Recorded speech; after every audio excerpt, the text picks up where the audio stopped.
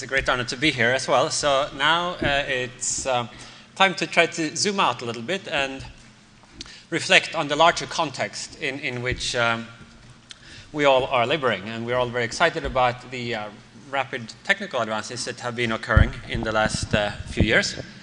And this has helped trigger a wider dialogue about where AI is going, how it's going to impact society, and what happens if we actually succeed at the original ambition, which has all along been to create machines that have the same general intelligence as we humans have, the same general powerful learning ability and planning abilities that make us smart.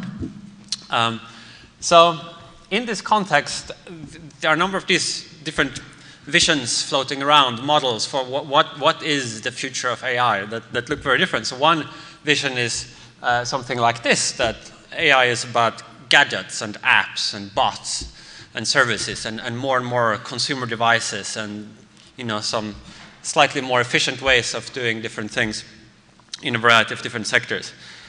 So that kind of meme is out there. And another is that this is actually going to be a very profound thing, something perhaps best analogized to previous revolutions in the human condition. And if you really zoom out, there maybe arguably have only really been two events in all of human history that have fundamentally changed the rules of the game. The agricultural revolution and the industrial revolution. With the industrial revolution, for the first time in all of human history, you started to get technological growth rapid enough that it outstripped population growth. This is a momentous moment because for the first time it was possible for average wages to start to rise. So we exited the Malthusian condition that had characterized the human species as it has characterized other animal species for tens of thousands of years. So will machine intelligence be something like that, something that will profoundly change the very nature of the human condition? You could argue that it could be even more profound than that both the agricultural revolution and industrial revolution and all the smaller events have all been produced and operated through the human brain. And maybe if we one day create machines that exceed humans in general intelligence, much like we exceed, say, the great apes in general intelligence, then maybe you get an event that, if you search for some historical parallel, should rather be compared to the rise of Homo sapiens in the first place. Like that's the maybe most recent case where we had a serious leveling up of the very substrate that is doing the further inventing, thinking, planning, and organizing and experiencing. You could even run the argument that it could be an even more profound shift, because if you look at the difference between the great ape brain of our ancestors and the human brain, they are really not that different. There's a slight scaling up, by a modest factor, and some small algorithmic tweaks, which cannot be too many or too complicated because, there have only been something like, 2,000 generations or whatever from our last common ancestor. And that's just not very much evolutionary time. It's not enough to build up large, complicated mechanisms. So some relatively small changes are really responsible for all the differences that we see between the human condition, as it is now in air-conditioned rooms in the middle of the desert, and picking bananas of great trees. But the step towards this possible machine intelligence future could potentially be much greater. You could have brains the size of warehouses or arbitrarily large, using entirely new physical substrates. So that's kind of one different vision, that this is really perhaps more profound than anything that has happened ever. And then, of course, there are these kind of set of visions from the science fiction movies where typically the AIs are an ominous threat. So I want to talk about what is possible and realistic, and how has the dialogue about these questions been developing over the last few years. So let's first make a little distinction here. There are kind of two possible bases on which you can construct some model of the future. Most talk about the future is primarily intended to entertain or sell product. The future is usually a projection screen upon which we display our hopes or fears, paint dystopias or utopias that are not really about the future. They're about critiquing trends in present society. But it is also possible to care about the future for its own sake, like actually to care about what happens. And so today I want to set aside those first class of scenarios and theories and thinking and just focus on the subset of future-oriented thought that is actually concerned with trying as best as possible to be right, because the idea is that maybe these beliefs can guide action in some way. So I think a prerequisite to having any kind of intelligent, constructive conversation about this is to introduce a timeline and to recognize that there are different contexts here. Contexts that are all in their own right legitimate and serious and worth serious conversation, but they need to be kept separate because there are different issues that arise in each of these contexts. So, let's go through these. So in this book that I had a couple of years ago, it primarily focuses on the long term and the very long term, and we'll get to that shortly. But let's just first briefly view the short term here. So here we have a number of characteristic uses and capabilities that are sort of either already available or we can imagine various incremental improvements and extensions. And all of this is certainly going to happen and improve over the next 5 or 10 years. There is really no controversy. And the kinds of questions that might arise if this short term is the context that we're focusing on would be issues like, I think there are some kind of more or less distraction issues. Every few months there is another sort of media blitz about some embarrassing thing done by some AI system.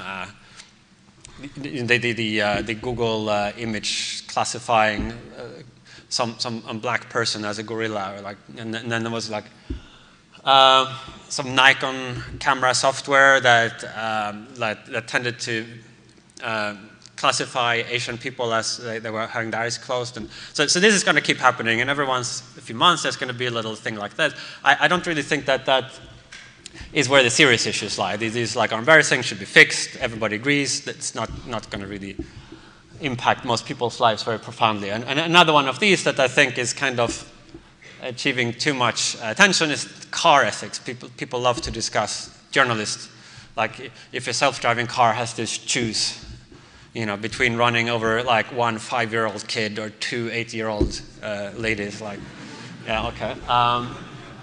So I think that the more like significant issues are ones I list there. So society is transitioning from what we assume to be the normal condition, where we have like a lot of privacy, and to a transparent society where it will be possible to keep track of where everybody is at any given time, store that data for decades, mine that data, plot the graphs, figure out who's associated with what affiliations they have, who might be plotting a rebellion.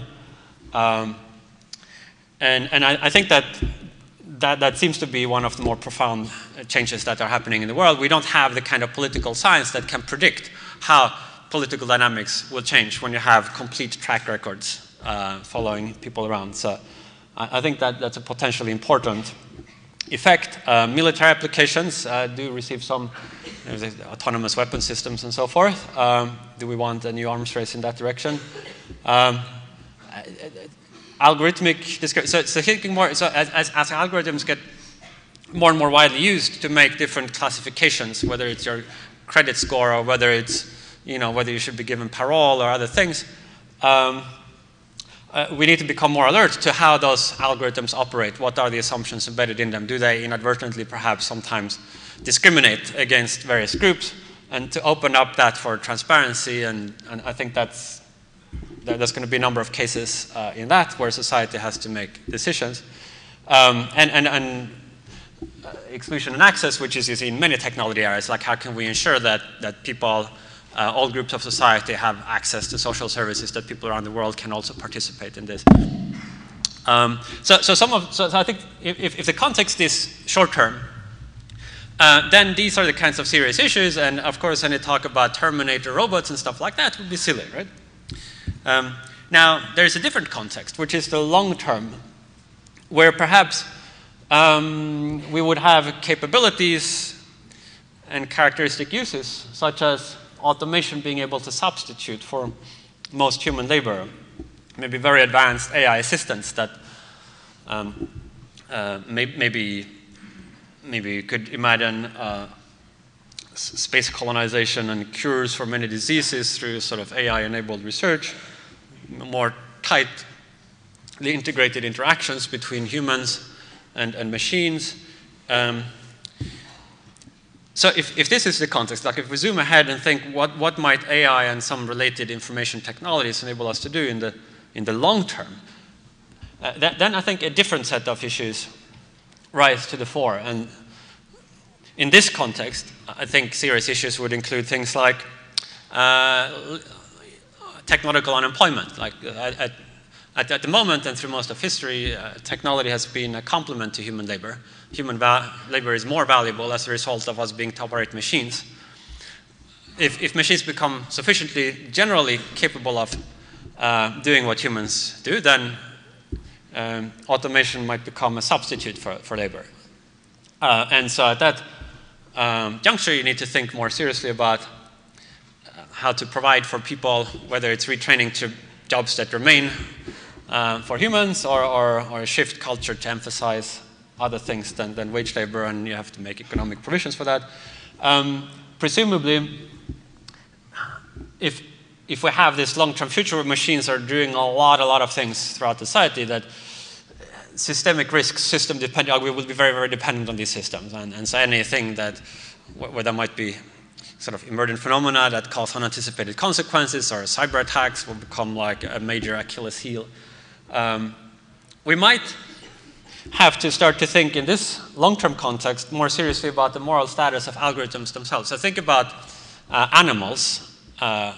Most of us would agree that animals have various degrees of moral status. If you want to conduct research, medical research, and you need to use mice, there are regulations for how you should do that. It should be for a serious purpose. You need to anesthetize them before you operate on them. More advanced animals, there are even greater strictures. Now, if machines start to achieve some of the same capabilities as these animals, like suppose you have some system that is able to navigate cluttered environments, make discriminations like a mouse can. At that point, I think the question starts to rise, like how advanced can these systems become before we need to begin to wonder whether not just how they affect us matters morally, but also what happens inside the box, inside the computer. Will these systems have some degree of sentience, ability to feel pleasure and pain like animals do? And I think in the long term, that is a serious issue. Virtual reality goes along with this. I think there might be big cultural debates about the role of this. Is like a kind of virtual experiences as good as real experiences, or will society view that more as a sort of drug use, which is frowned upon? What kind of VR experiences are okay? Like if you had some computer game that created experience, perfectly realistic experience of raping somebody, like would that be acceptable, or is that, even if there's no actual victim there? And transhumanism, which we're already seeing, like bringing with these kinds of advances and in other fields, the idea being that human nature itself becomes to some extent malleable here, whether through sort of direct cyber implants, which I'm more skeptical about really being where the action is, or to biotechnology, but in general, we're kind of moving away further and further away from old school human nature, and I think that different cultures might place different emphasis on sort of remaining humans in the classical sense versus overcoming some of our natural limitations. So the questions that are sort of serious, plausible, that grown-up people could have a serious conversation about, I think differs depending on which of these contexts, and I think both are legitimate. Now, there is a further context here, what I call the deep future.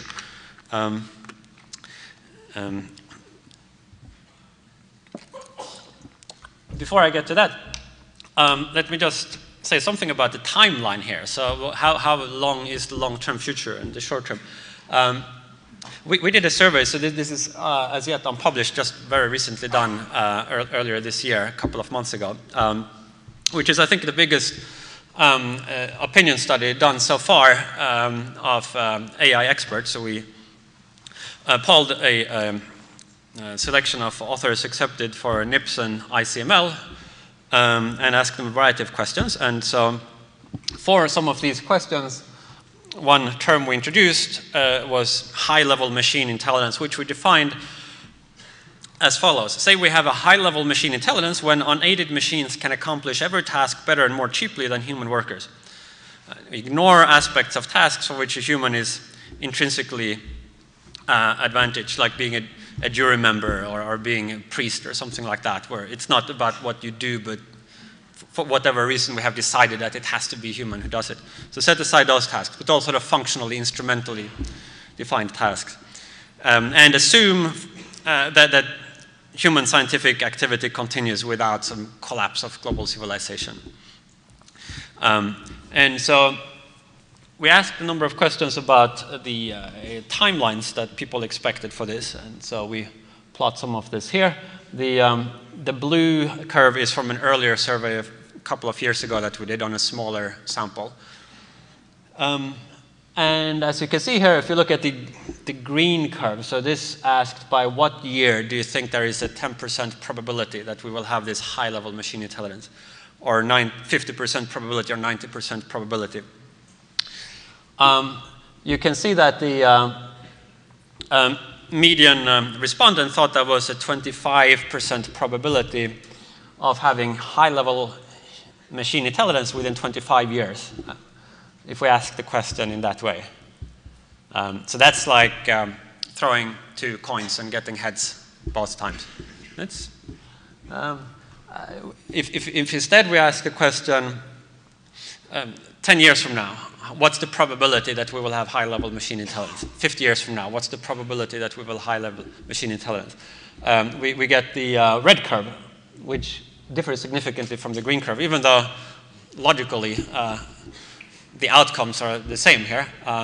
You get significant framing effects, which suggests that you guys, well, maybe not you guys, but the people who attended ICML and are not very well probabilistically calibrated.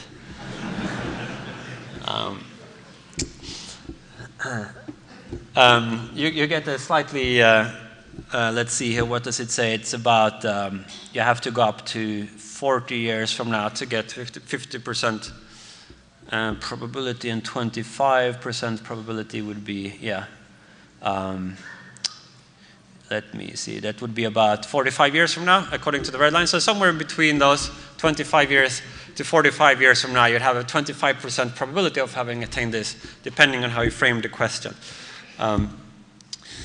We also tried asking it in a slightly different way, which I'm not going to explain, but basically if we ask people to consider their own special area and how far toward where that area needed to be to get high-level machine intelligence we've come and how long they expected it to take, and then if you ask the question that way, you got a slightly more aggressive response where maybe 15, 20 years from now, you would have a 25% probability. We also asked people to divide the period you have been active in your area of specialization into two halves, the first half and the second half. In which half was progress faster? And the vast majority thinks progress was faster in the second half. So there's a general sense that things have been speeding up.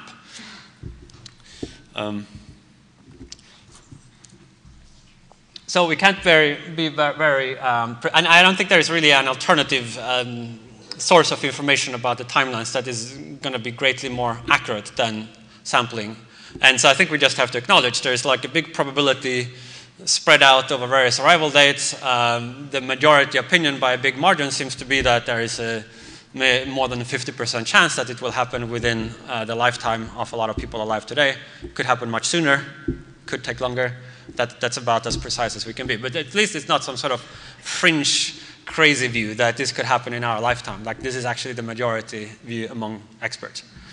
So I have argued that really, rather than picturing these three contexts like this, the situation is perhaps better viewed as this. That there is some period of time, we don't know how How long? Some decades, perhaps, until we get to something roughly comparable to human level general intelligence.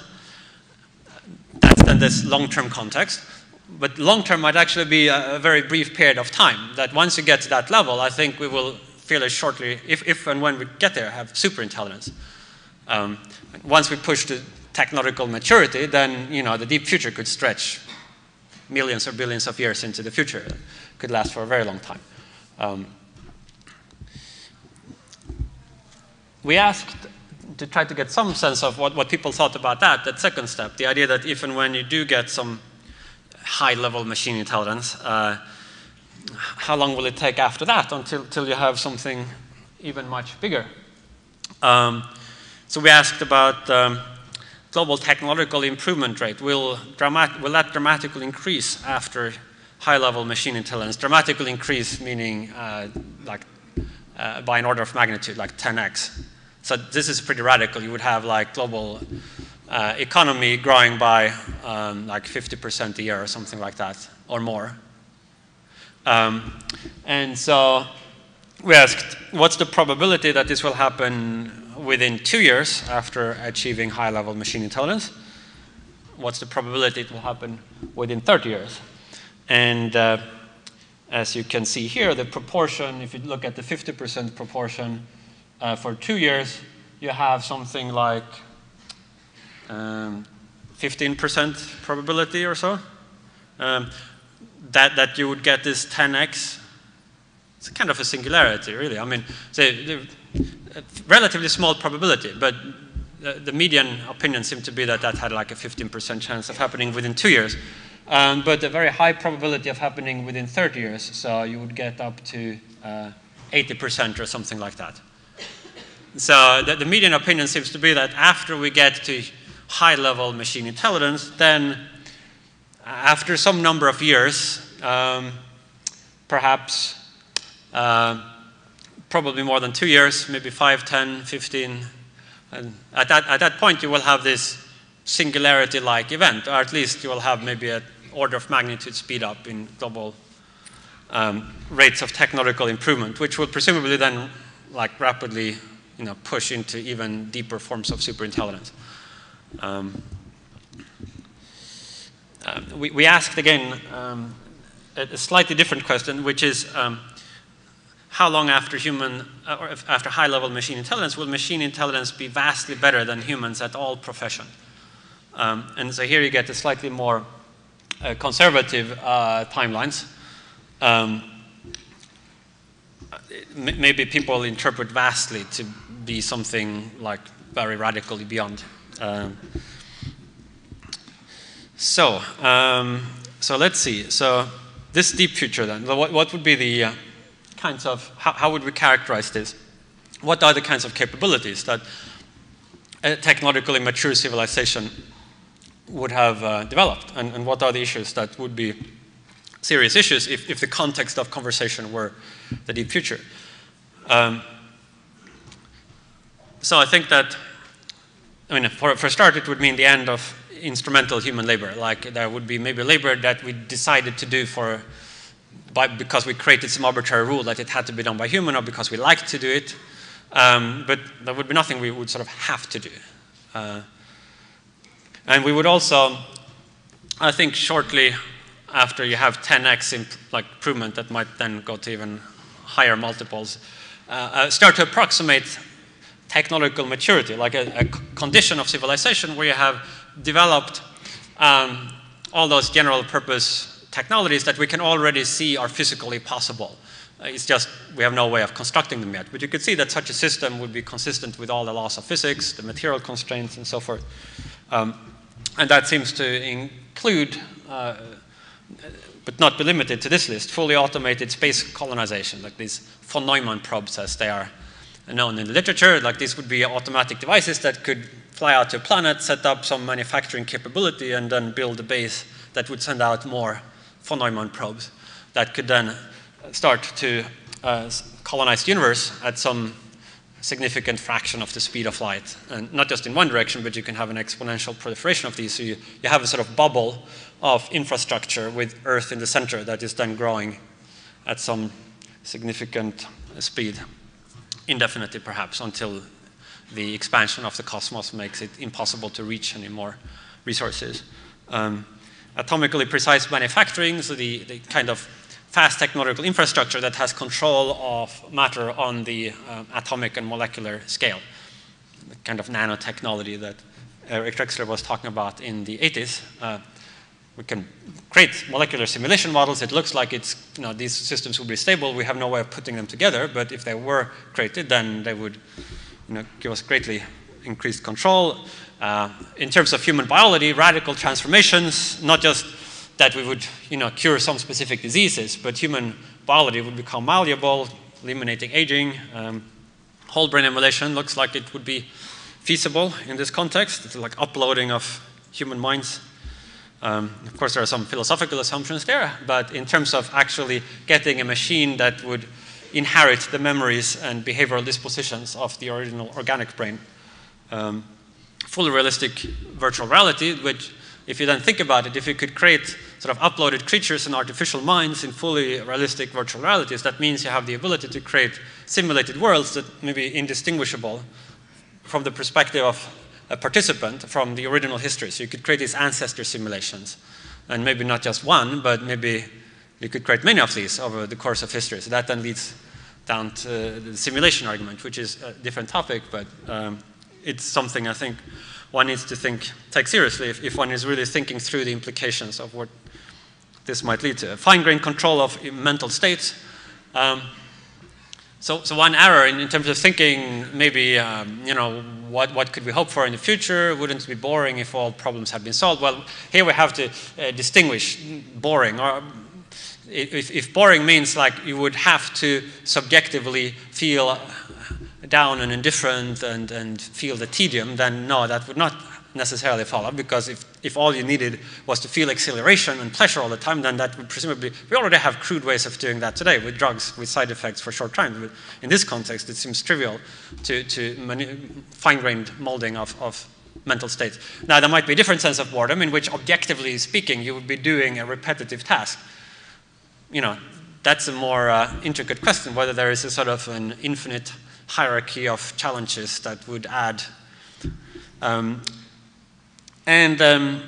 Goal system stability, so the ability to engineer systems such that their objectives wouldn't drift over time, like whether it's humans or AIs at this point, they would have the ability to create, I think, successor versions of themselves that would have exactly the same goals. And other capabilities, but this would just be some of the types of capabilities that would be relevant if one wants to think about what the long-term Earth-originating civilization might look like. And the kinds of issues in this context that would deserve serious consideration. Again, the moral status of machines, like in this context, maybe most of the sentience by a wide margin will not be biological, it might be digital. And if that were the case, then exactly the moral status of these uploads or AIs, if they have consciousness, would maybe be the most important question. Is there a singleton or not? Like, is the world order at this point, does it have a kind of unified decision-making at the global level? Or is the world, as it is today, sort of splintered between a number of different... This seems to have ramifications for a range of different issues. Whether we can solve global coordination problems. You kind of get two different classes of future scenarios depending on whether you assume we have a singleton or not. So things like wars and arms races, Malthusian outcomes, inability to control evolutionary development. So in a multipolar world, these seem potentially disconcerting. In a singleton outcome, those might be avoided. On the other hand, you then have this single point failure. Utopia concerns, like, so what would we actually want? Like, assuming you had this technological maturity, you had this complete control over human nature, over subjective states, you have astronomical amounts of resources that you might have secure possession of for billions of years. Like, what would actually be a good use of all of this? Is the advantage to the offense or defense? If there's not a singleton, but there are instead rivaling faction, like, how easy is it to destroy stuff compared to create stuff? Like, is there some possible technology such that it's cheap to produce and it sort of creates some shockwave of disintegration and destruction, and therefore we are basically doomed unless you have a singleton, or could you have a stable multipolar world? This depends on unknown technological factors. And also relations to if there are other super intelligent civilizations somewhere far in the universe, or simulators, if this is simulations. Like, these kinds of issues become very important in this deep future context. And just as it would be kind of silly to introduce these if the context is a short term,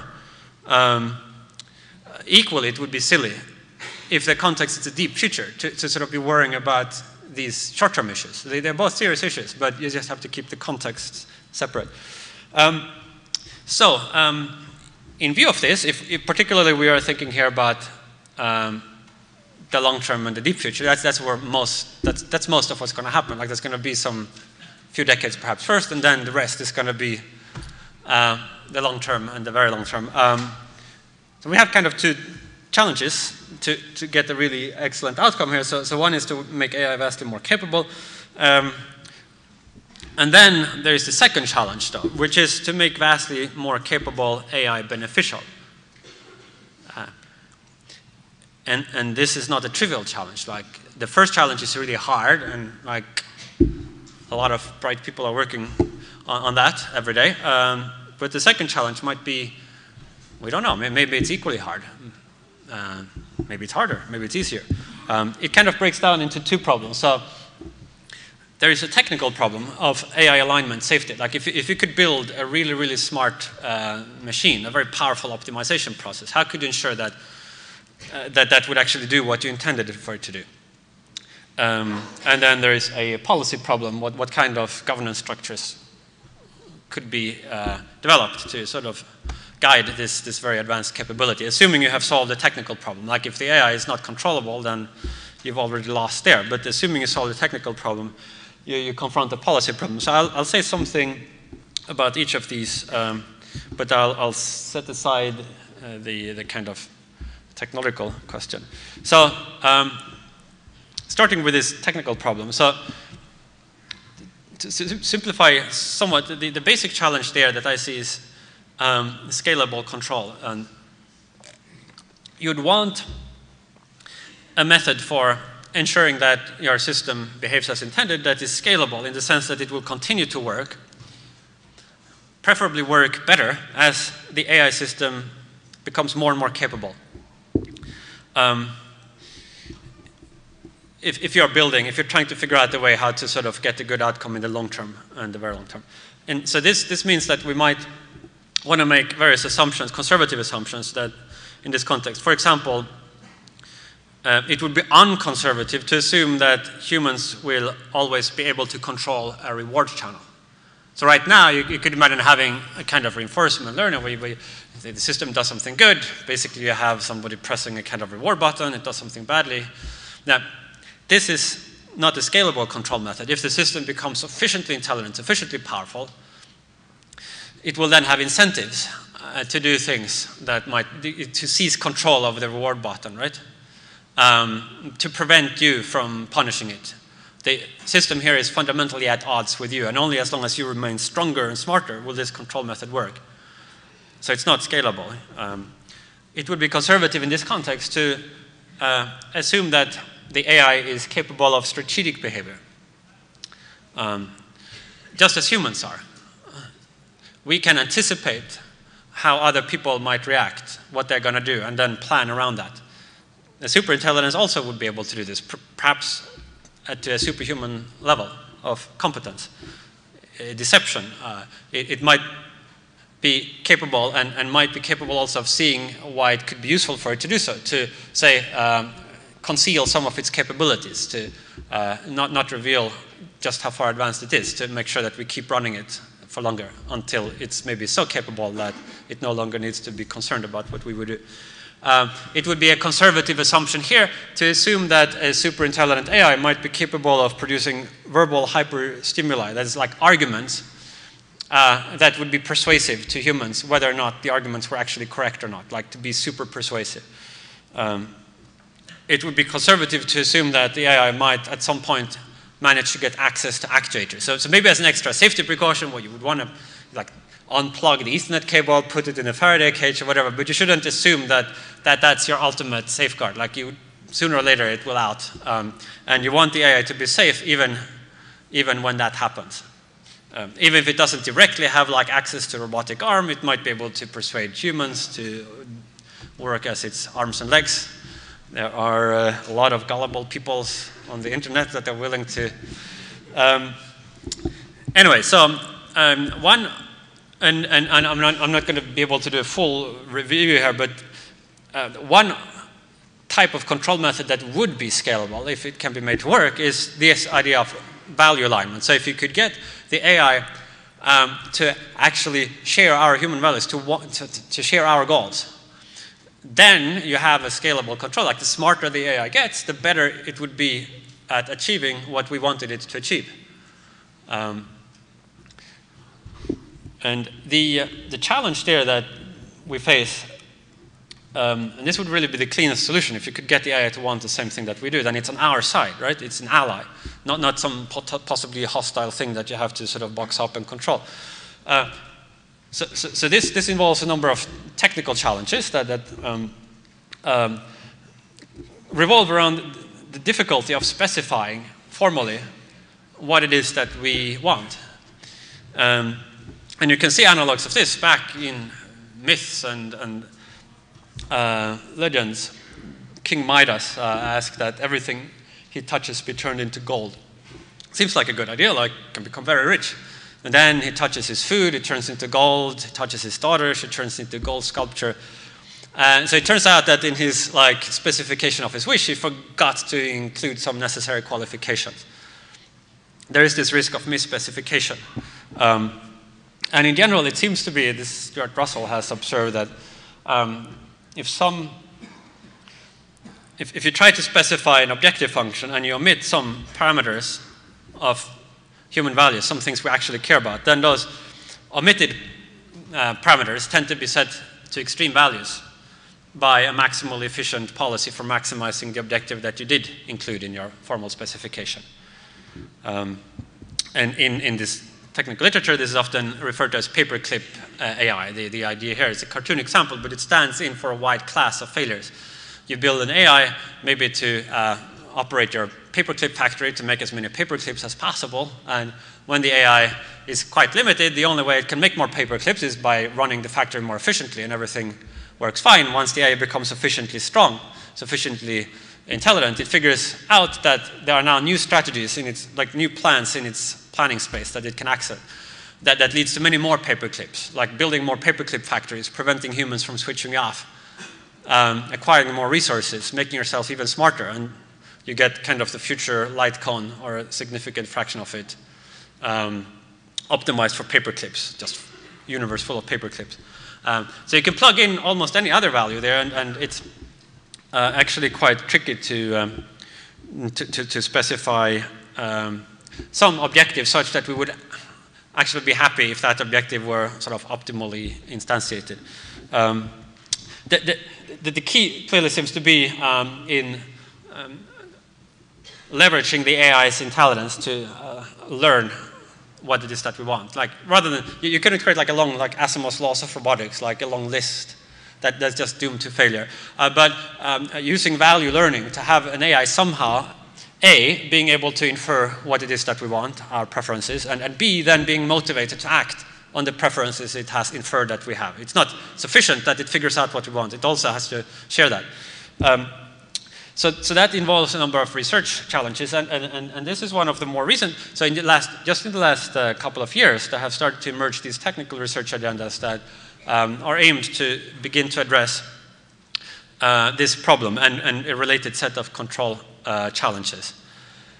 And it's still early days, so this is not by any means like the definitive list. It might well be that the best approach has not yet been conceived of, but there are a number of little threads now that we can start to tug on. And a number of these have been developed to the point where you could imagine assigning a sub-problem to a PhD student, and you could actually get some research done on this. There are a few papers now also starting to happen on this. We just had one recent one with in collaboration with Laurent Ossor from DeepMind on the specific, this is a small subpart of this overall challenge, but of how you could engineer a utility function such that the agent pursuing that utility function would be indifferent to being shut down.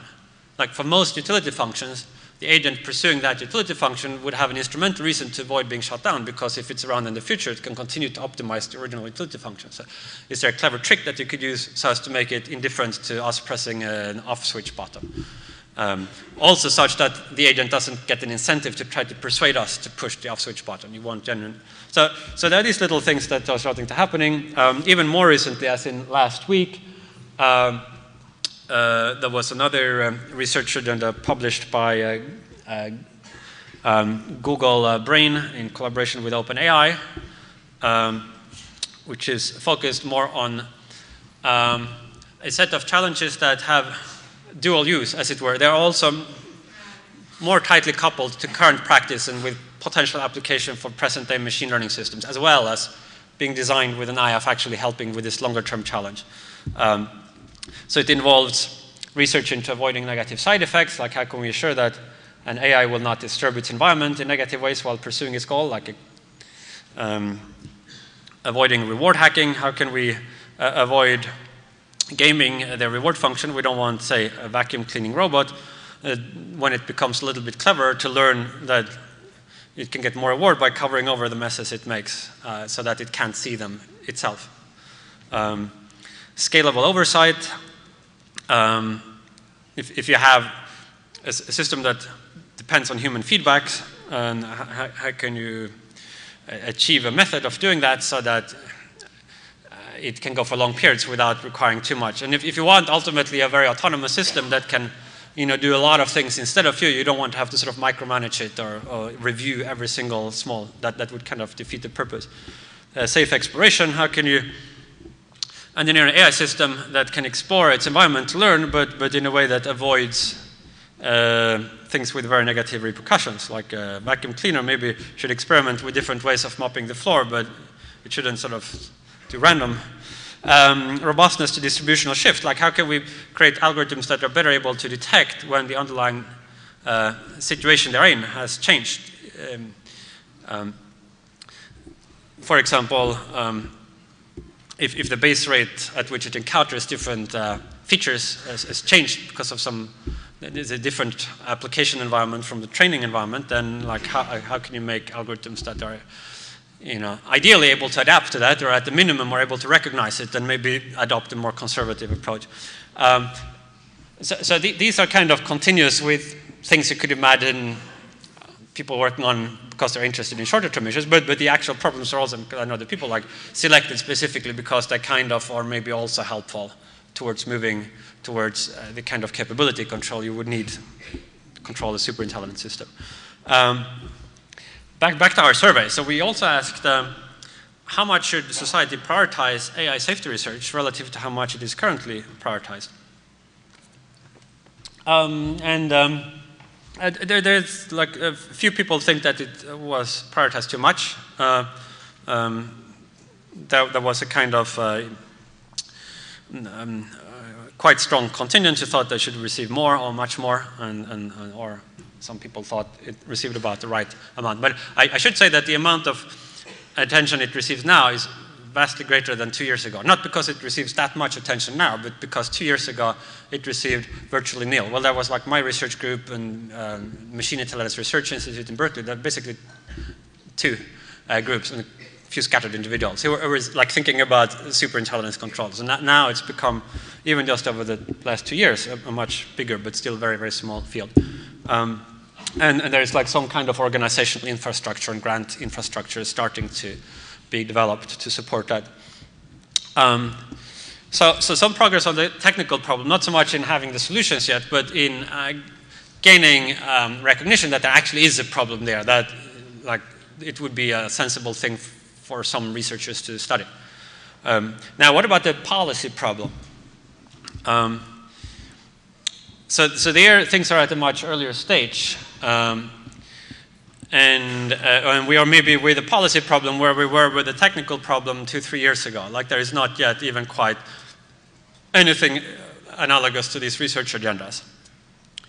I've suggested that it would be good to embed from as early on as possible in the field and in society's perspectives on this, that if superintelligence ever is to be developed, this full, general, powerful, sort of end of the present human condition kind of superintelligence, then it should be developed for the benefit of all of humanity and in the service of widely shared ethical ideals. It's not just another gadget. Like, it's too big to be something that is designed merely to enhance a particular corporation's profit line or even one nation's military strength. Like, it really should be done for the benefit of all.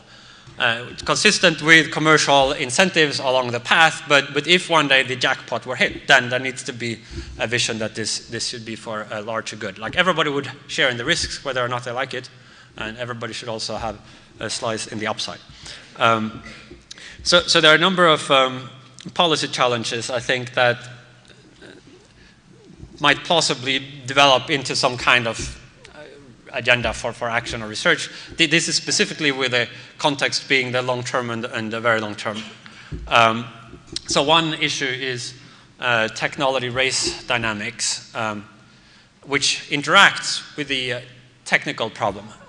So suppose you have a situation, maybe 20 years from now, 8 years from now, like when research has moved quite close. So it's now starting to become clear that we'll get all the way to high level and superintelligence within a short period of time. Like, how competitive is the landscape at that point?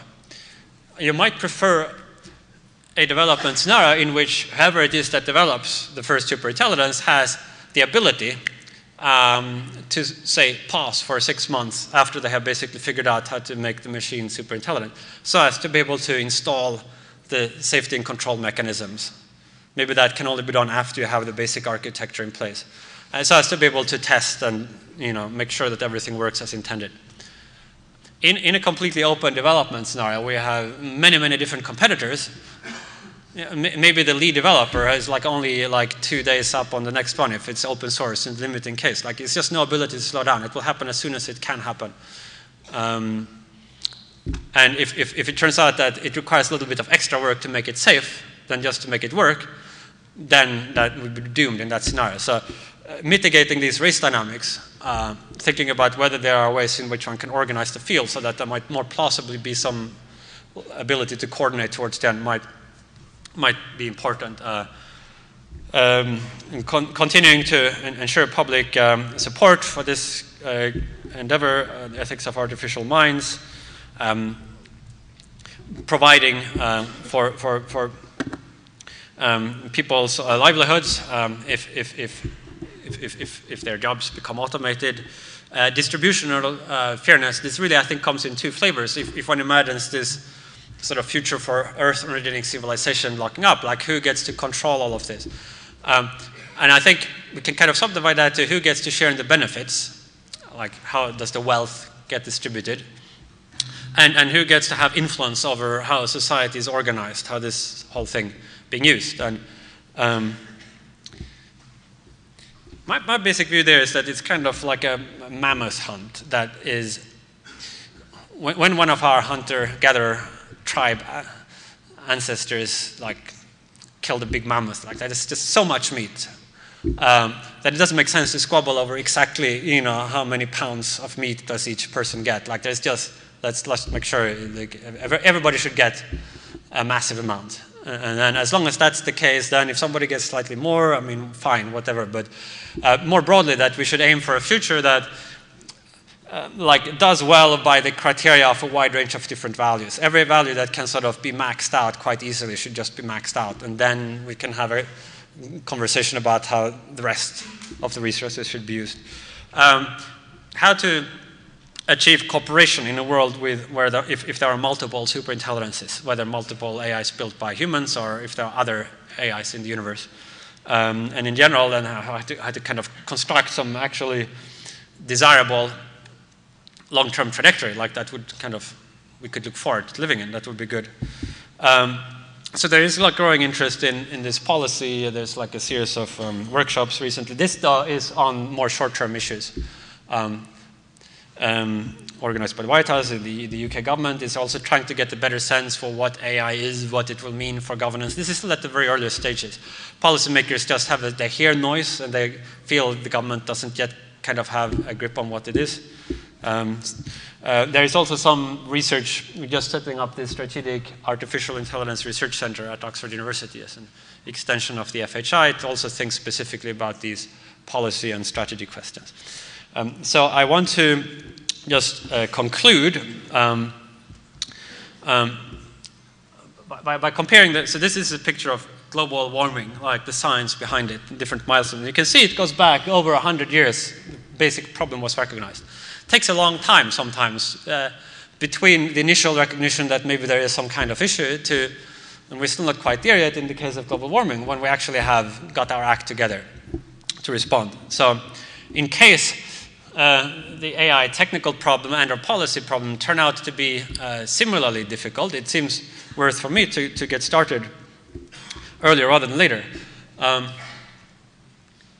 One thing we also asked our survey participants was how optimistic they were about the outcome if this high-level machine intelligence were achieved. You know, being practitioners in the field, you'd not be surprised that it was kind of biased towards good. People, kind of perverse to spend your life trying to advance a field that you were convinced would lead to universal death and destruction. Nevertheless, people did assign a very non-trivial amount of probability mass also to outcome being on balance bad, or even actually being an existential catastrophe, a human catastrophe, like between 5 and 10%, depending on exactly how you sort of tote the numbers up. Which, given the values, what's at stake there is like, you know, would be worth a big investment to me, it seems, to try to push that down. If it's 10%, like, can we get it down to 9% or 8%, like that? If you just calculate the expected utility of that, given how long and big the future can be, it's like astronomical. Which is why it surprised me a little bit to see also this, which is that we asked how valuable it is to work on these problems now relative to other problems. And many people thought it was less valuable, perhaps much less valuable. So I hope that what I have tried to argue for by you know, showing the progress that has already been made in developing these research agendas, actually starting to make technical research, and how big the values are on the line, that perhaps we should kind of shift this distribution. And it looks like these problems are as valuable as other problems to work on, or in my view, actually more valuable. Thank you very much.